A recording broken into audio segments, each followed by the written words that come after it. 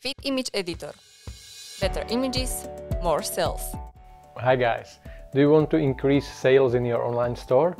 My name is Marek Danko and today I'm going to show you 5 simple steps how to improve product images in your online store using the Feed Image Editor app. Number 1. The format adjustment. Feed Image Editor supports multiple advertising systems such as Facebook, Instagram, Google Shopping and many more. Select the one where you want to advertise on and the app will automatically change the format of all images in a bulk, respecting the requirements of the selected advertising system. Number 2. The background removal. The pictures are often taken in a context of an environment or their background has multiple colors. The advertising systems doesn't support this background. Remove it in a one click and add a simple white color. Number 3. Improving the resolution and the quality. Blurred images don't belong into advertising.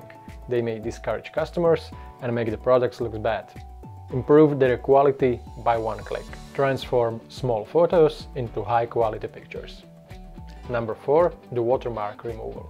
Probably every owner of the online store has experience with the watermarks in the product images. Comparison engines don't allow advertising images with those protective labels. But there's also a solution in our app for that.